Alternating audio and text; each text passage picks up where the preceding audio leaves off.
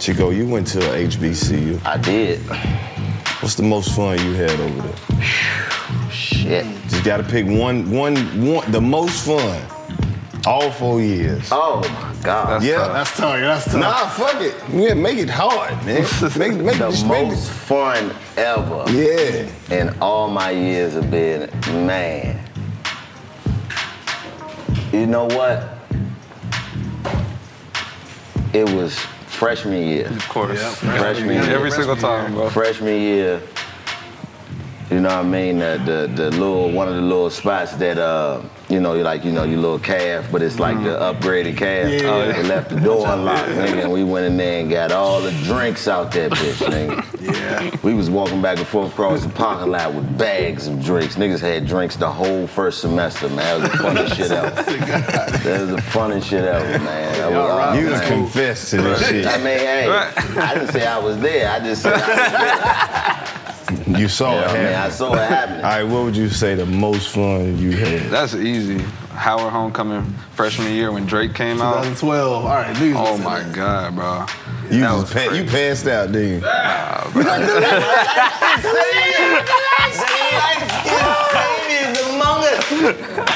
What do I need to do? Someone big just enough. I'm glad I prepared for this. I'm good about it. He ran back upstairs. Guys, guess who's coming? Drake.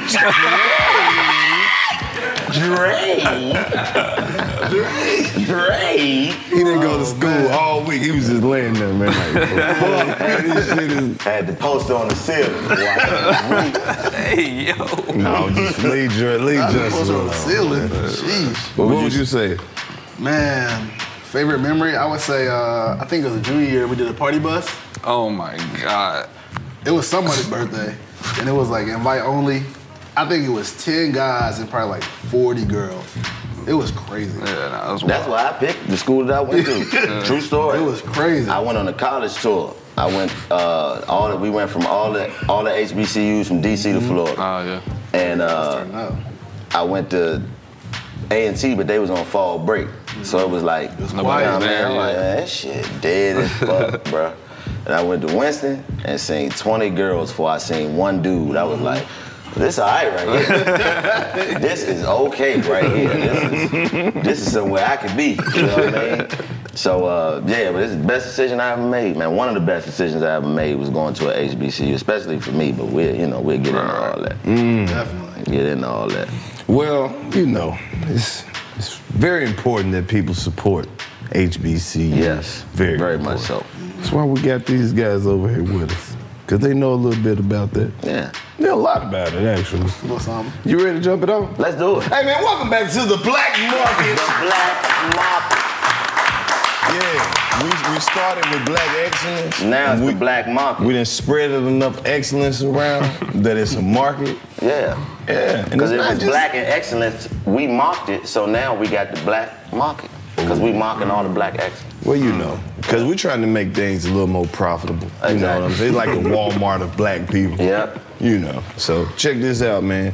We got, you remember them dope-ass HBCU pieces we was wearing on the BET Awards? Yes, I do. Bro, these are the masterminds behind this brand. Yes, I know it you've is. been seeing their work all over the places. Support HBCU with the dope sweaters and hoodies and T-shirts and everything. All the celebrities got them, and you know, all in the airport with them. Let me make sure I introduce y'all to my man Corey, my man Justin. Yes, sir. Yeah. We like to keep it real informal, make it feel like they know you already. Good. Man, No, thank y'all y'all for give coming. yourself, like, let them know who y'all are, man, and what it is. Good. My name is Corey, one of the CEOs of Support Back Colleges. Yeah. Went to Howard University and started this brand right on campus. You know, looking for a little extra money, and started making some T-shirts. And next thing you know, here we are a few years later, just running as a business, something that started as a hobby. So, and it's taking off. Taking off, man. First of all, thank you guys, because y'all made us some money when y'all went to the BET Awards. Yeah, for sure. Appreciate that, boy.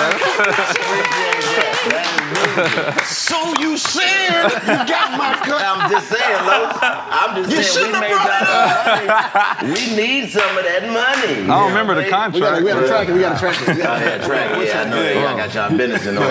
Okay. Your people call my people. You got to find the invoice? Yeah, no problem. Nah, man, much love to y'all, and we appreciate y'all, you know, reaching out to us and making sure we had it in hand to throw it on. It's nothing that support, you know, you brothers like that. That's exactly what we wanted to hear by putting it on, bro, because that's our mission is to help lift each other up, man. So we appreciate that shit. My question Just to know there's some black men ate off of that, man.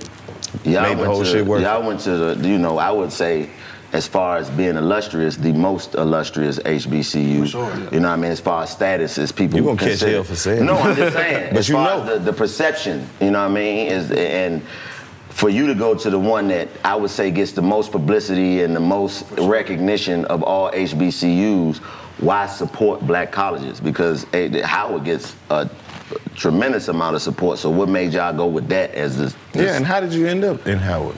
Yeah, so I mean, we both have pretty interesting stories. My mom actually went to Howard. Okay. So it was funny because she went to Howard, but all my life I heard about A&T. Legacy. A&T, because I'm from Greensboro. So, you know. Salute to the Aggies. Yeah, shout out to A&T, the Aggies. I almost went there. That was my second choice. But I got to Howard, and I went for a random visit. And I think it was like acceptance students day, one of those days where the grass is cut, all the food is stocked, they got everybody dressing up, and I just stepped on campus and I just felt like I was at home. Like, it was crazy. And I visited a lot of schools, and just nothing made me feel like Howard made me feel when I stepped on campus. And I was like, I gotta be here. And so I wanted to get away from my mom too and my family because it's just a lot. In college, I wanted to be free. Right. And so I was like, man, this is the decision I want to make. And then my mom went there. She was the only person to graduate from college in my family. So I just wanted to, you know, pay my respects to her and make sure I So that was it. My story is pretty simple. Yeah, mine's totally different. Yeah. So I was the first person in my family to go to college in general. So. Okay. All right. Okay. Appreciate that. So actually, I was getting a haircut. Granted, this was damn near like 8 years ago probably. I was getting a haircut, and it wasn't even my actual barber. You know when you got your replacement barber because your barber not really there? Standby. So my standby. So he was like, what schools did you get accepted to? I told him University of North Texas, Baylor University, and then Howard. And then he was like, man, go to Howard. And then I didn't know about fraternities, sororities, nothing, HBCUs, anything. And I was like, you know what? It's the one that's out of state. Let me go get that out of state experience. Bro, why the fuck would you listen to your Exactly.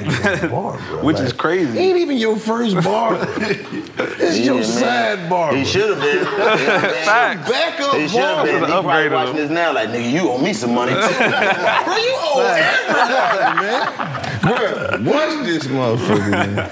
But no, that was the story, bro. You still you still get cut by the barber? Nah, I ain't got a haircut in so long. But look, I seen him. I went back home and I seen him in the club randomly. So I had to go up to my, hey, brother, appreciate you making that suggestion in my senior year because it really shaped my life, like going to HBCUs. That's what it mean when they say it take a village, bro. Yeah, you don't never know where you might hear some good shit from. Right, all the way. So why support black colleges in that environment? Yeah, because, I mean, even with my story, you know, that was something I didn't know about at all. So when I got there and I realized that it was so much black excellence and so many people that looked like me trying to do the same thing, like we need to bring awareness to this because there's no reason that my mom, my grandma, myself, and all the other kids in my high school didn't know about it at all. So that was the motive behind it.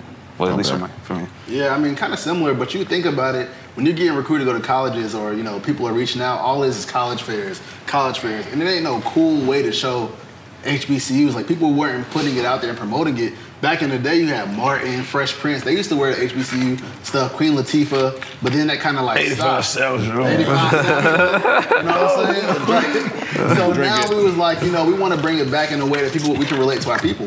And so merchandise is a way that we can do so. And I had just happened to make a random shirt on campus that everybody liked. And so we was like, man, we could use this and we could take it to this school, this school, this school. And then we were like, well, let's make something that all the schools can wear. Mm-hmm. And then that's when Support Black Colleges kind of came. So what was the first T-shirt? It was a T-shirt. It was a Howard University shirt. And it was just like a logo, some pinstripes, just like a regular Howard shirt with a logo. And then my friends from A&T was like, oh, let me get one for homecoming. So we made an A&T one. My friend from FAMU was like, oh, let me get one for FAMU. And so I'm like, man, I gotta make something that everybody can get. So we made it was our logo and some Kente print, and on the back it had all of the schools listed. That way everybody could feel like they could be a part of it. And so that's kind of how I got started. So when did y'all start making money from it? Like, man, to where it was profitable? we were making a lot of money in college. So me and Justin used to throw parties. So we already knew how to sell things. At parties, you're just selling the same experience over and over and over. Right. So we already knew how to make money selling something. And so we were making money in college. I couldn't tell you the profit margins. I knew I had a pocket full of money every weekend. It's black excellence. Very rare amongst HBCU students. That's a fact. A pocket full of money. You got a pocket full of problems, but money ain't there. So that's good. And so it was like one of those things where I was like, oh, this could actually go. And after school, after we got out of school, we kind of stopped it, and then just recently brought it back about 3 years ago. So it was one of those things. In college, it was cool, and then when I got off campus, me and him both started just doing, like, working regular jobs. And so it was one of those things we kind of let go, and then 3 years ago, we was like, we got to bring this back. That's a good question for you, because I think a lot of HBCU students go through that process of, a lot of us are the first people to go to college in our families, you know what I mean? And a lot of people don't come from the legacy of having collegiate, experience. So you follow the mold to where you go to school, you graduate, you go get a job. Yeah, what was the point where you realized, man, fuck this shit? Oh, I know mine. Hey, what's up? I'm Karlous Miller. It's time to get off the couch and get back to work. If your tool needs an upgrade, head to BlueChew.com. The process is simple. Sign up at BlueChew.com, consult with one of their licensed medical providers, and once you're approved, you'll receive your prescription within days. The best part, it's all done online. If you could benefit from extra confidence when it's time to perform, Blue Chew can help. Blue Chew's tablets are made in the USA, and they prepare and ship direct, so it's cheaper than a pharmacy. We got a special deal for all our listeners. Try Blue Chew for free when you use the promo code BLACK at checkout and just pay $5 shipping. That's BlueChew.com, promo code BLACK. To receive your first month free. Visit BlueChew.com for more details and important safety information. And we thank Blue Chew for sponsoring this podcast. Freshman year, bro. Freshman year, because we was making so much money. I skipped a grade, so I was 17 in college. And then, bro, you talking about 16, 17, making $10,000, $15,000 a month from parties. Yeah. I was like, bro, why am I here? This don't make no sense. You tried to drop out every year. I tried to drop out every single year. So, but then I was just like, it don't make sense for me to be here because I can learn more outside of the university. Like, we learn in business from someone who's never owned a business before. Like, it didn't make sense to me.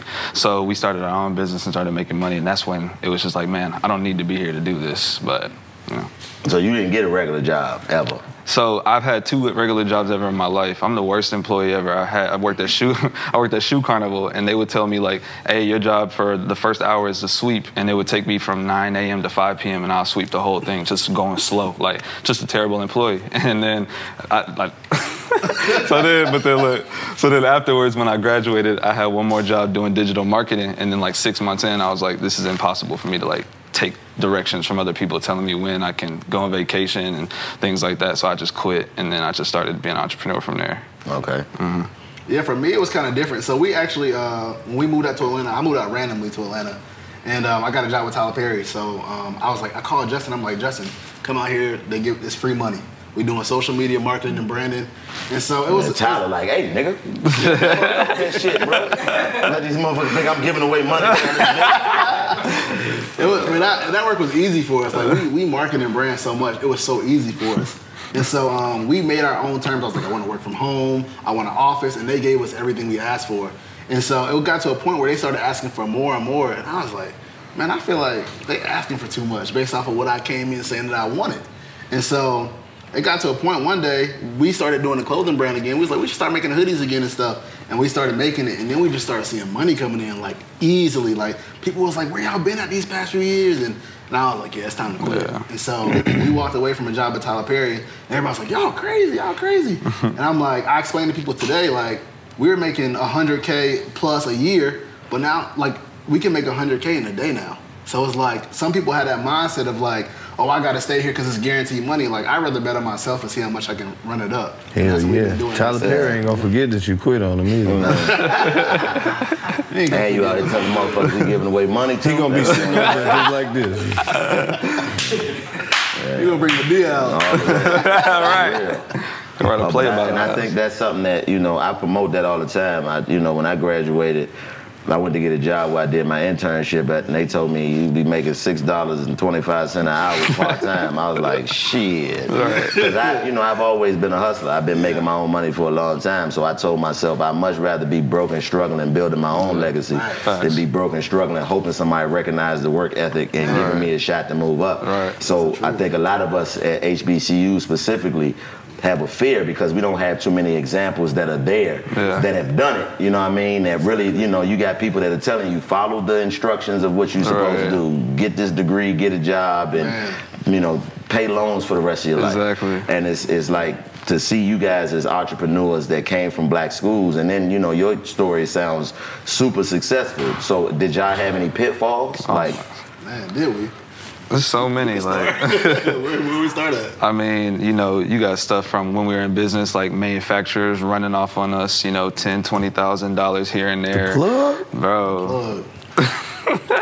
I mean, you got like just not really, because in entrepreneurship, you really don't understand how to do certain things until you get into that field. So we had 30 employees at one point, and I didn't know. I'm just a kid from, Houston, Texas, and then we get 30 employees. I'm trying to figure out how to manage people and, HR and then all of this different stuff. And then, just random stuff happening here and there that we just weren't prepared for, You don't know what you don't know. And so until it happens, then you be like, oh, I need to learn this.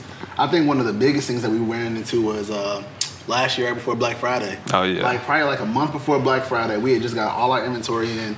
Atlanta, it like rained like 7 days straight. Yeah. Like, I don't know what was going on. It rained so much and our whole warehouse flooded. Yeah. We lost like $30,000 worth of merchandise, mind you, right before Black Friday. Right. And most of that stuff came from overseas. That's a month process, 2 month process. Mind you, it was during COVID. We don't.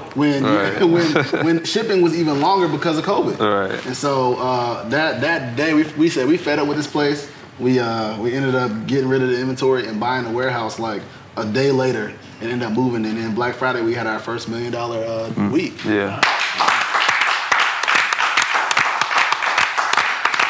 And y'all keep running it up on their ass. Do y'all get support from black colleges? Oh yeah, all the time. For sure. And we support them like outside of just like donations, because anytime we sell something with a school logo, they get 7% of the sale. That's dope as hell.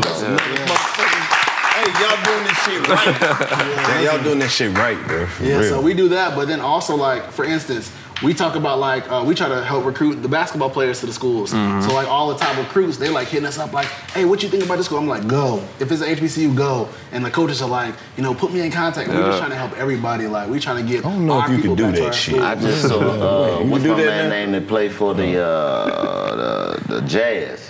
I think he had on one of y'all. Oh, Donovan Mitchell. Donovan Mitchell had on like one of the jackets. Yeah, that we're in y'all the made. HBCU. It's a lot of players, and so most people don't. Well, some people know. Like, we have a real close relationship with Chris Paul. Yeah, I was That's just about to say that. Chris is a good dude. Great man. guy. So he started this thing during the NBA. Winston-Salem too. Winston-Salem Yeah, State. from Winston in the world. And he's actually enrolled in He's a Winston student. State. I know, Yeah. He's that's actually what I'm saying. enrolled. So, Hey. he's doing this thing, and he has a class with Harvard and A&T. He's doing a lot of work that people don't know Facts. Oh, I know about it. Yeah, so I'm familiar. He during when they came back from COVID and they played in the bubble, he did this sneaker tour with us where basically every week or every game he would have a different HBCU on his shoe. And so we was feeding him information and sending him merchandise to match that HBCU. So he might have on some light blue and white shoes with a Spelman t-shirt, and then we would make him a graphic that says Spelman College was founded in so-and-so, and we did the whole tour. And then players like Jason Tatum, Zion Williamson, Donovan Mitchell, all of these guys were like, hey, where you getting this stuff from? And he really just put the whole NBA on, which ended up leading us to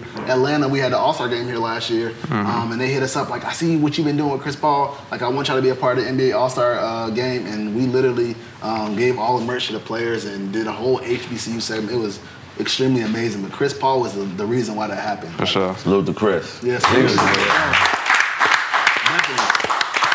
And look, man, Here, Chris, for you sure. know exactly what a trap is, man. And we fuck with you. Look at this. I don't even know what school this is. Yeah. But like, are you guys thinking about expanding into? You know, you have a lot of us that support a lot of high-end brands. Yeah. You know, a lot of high-end stuff. You know, paid hundreds of thousands of dollars for. You know, clothes that are made for European white men. You know what I mean? So have They you gonna guys, hear this and be like, "God, meant for me." Yeah, exactly. So have you guys ever thought about venturing into some high-end stuff? I mean, still with the brand, or are you thinking of just separating and making some high-end stuff with the infrastructure that you built is amazing. Yeah, So. no, that's one thing we've been thinking about since we got all the data from our customers. Now we can expand into any type of avenue as long as it's in that realm. So we're thinking about something like called the Black Ivy League, and then doing, you know, high-end type of pieces. So that's something we've been thinking about for sure. Oh, all the way. All the way. That's smart. You know what I mean? That's smart.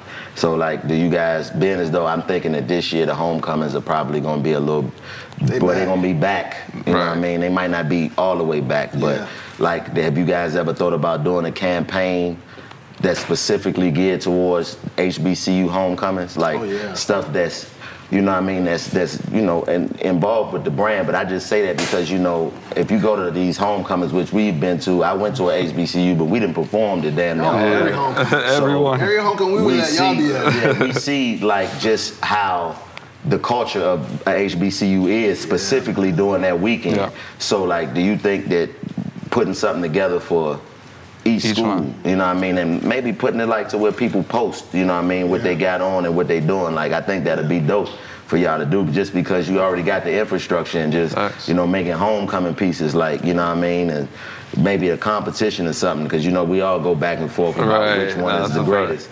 You know what I mean? Personally, I got to give it to A&T, because I've been to Howard. Pretty solid. I've been to Howard. I'm a DC nigga. I grew up around Howard, and Howard is more, you know what I mean? Like, you said, it's the Ivy League homecoming. You come out there, you ain't got on the mink, nigga. You just ain't looking at you. You know what I mean? But the A&T is the motherfuckers out there taking shots with the police. No, that type of party. Then you got Darren hosting everything. Yeah, man, of course. Darren hosting everything out there. You know, but that's the thing, those people, that's what I mean about the homecomings, because every school has their Darrens and their Chicos or B-Dots, and these people who are printed on the campus that, you know what I mean, host everything and bring the culture to the campus, and each generation has that person. So you guys, you know, tapping in with those people, man, is brilliant for y'all. It's extremely important, and luckily we had built, like B-Dot, and my mom used to babysit B-Dot when he was younger. So I knew him for a long time, and then I met Darren because one of my guys, Matt Summers, he's at Alpha at A&T, he used to host everything with Darren, and so they kind of linked in. Salute to Matt. And then Jay Murphy went to Howard while we was there. He started hosting everything. So it kind of just brought it together. But last year with COVID, we was like, how can we help the HBCUs? No, that's where they make a lot of their money is homecoming. All them people on campus. And so what we did a virtual homecoming, actually. And so we had Darren and Pretty V host. And then we had 2 Chainz, Mulatto, Moneybagg Yo, Black Joe Stuff, Ari Lennox. We got a lineup all out of pocket. I spent $500,000. Got all of them together, and it was no funding. Nobody picked us up to stream. We reached out to BET. We reached out to everybody. Nobody picked us up, and we ended up, you know, we actually won 2 awards. We won a Webby and another award for online performances or something like that. It was, I didn't even know those things existed. But we gave money to the HBCUs. We gave scholarships, and we just let the community feel that we were still supporting them. So we're going to do something like that again this year. And then every year we do every year we do a homecoming tour too. So we're trying to hit 20 schools this year. We always hit A&T, Winston, Howard, FAMU, and Hampton. But now we're trying to hit like 16 to 20 schools. And we're going to show up, do a pop-up, and educate the people, sell some merchandise, have some fun. What can they reach out to y'all? Like, we got people who, you know, want to support Black Colleges. Yeah, so our website is supportblackcolleges.org, and then our Instagram is just supportblackcollege. Is it any schools y'all haven't been to that you want to hit? Like, one that you're excited about going to that you haven't been to? That I haven't hit? I want to go to Winston. We ain't been there. Winston plenty times. We never vended out there, like, during homecoming. We did. Oh, damn. Yeah, I've been there. I mean, it was just me, but... No, y'all ain't been there since y'all been in business. Right, since we've been the door's open. There it is. Winston, we got to come to Winston. We know so many people there. We got to check in. You know what I mean? Oh, yeah, we got to get... DP is there, too. DP. Oh, yeah. Yeah, that's my... Yeah, salute to DP. Remember when he first was getting started on campus. So we got to tap in with Winston. Yeah, all the way. Winston is, you know, to me, it's the greatest one whenever. But you know, I know you Pretty guys solid. might fit Pretty there. You know I think what I mean? one HBC I want to go to is Southern. I've never been there, but That's where my manager graduated. their from. band and all amazing. of that, it just seems like it's so crazy out there. Southern or Grambling? Grambling, both Yeah, of them. they seem like it's It's different crazy. out there. Like so they grill that's fish where I want to go. on Monday at Grambling. Like it's We ain't it's go to just, PV yet either. Oh yeah, PV Gotta too. go to PV. Oh, We you did love it. Prairie They View got a some couple beautiful times. music out there. Make sure you go in the afternoon, check out some band practice. Oh yeah. All the way. The shit they be playing, you be like, nigga, what? Yeah. Y'all play this shit every day. It's some food down there, man. Yeah, nah, definitely got to tap in with them. Facts. Man, all the Texas HBCUs. What's what we did? We did Prairie View. We Texas did Southern, maybe? Texas Southern. Yeah. We did A&M. A&M. Like, you know what I mean? We tapped into the HBCUs, man, for Y'all sure. was killing the HBC tour. Literally everywhere we went, it'd be like, oh, y'all know the comedy show. I'm like, yeah, they everywhere. We had a great I ain't run, miss bro. one. Just to know that we got love like that Yeah. in a market like the college market. Right. Come on, man. Yeah, all the way. I think bro. I saw y'all's FAMU show. And then, they competitive at the HBCU. Yeah. Man. You Yeah. can't do one and then like, nah, hell no, you gotta come over here. Like, All right, you got the contract. exactly. Oh, they do. Yeah, they got them. They got it. Yeah, but make sure y'all support these brothers, man. You know Hell what I mean? yeah, man. Keep doing what you're doing. Appreciate it, bro. HBCU. This is another edition of the Black Market. Support Black College, man. You did. Get it? Yeah, it is.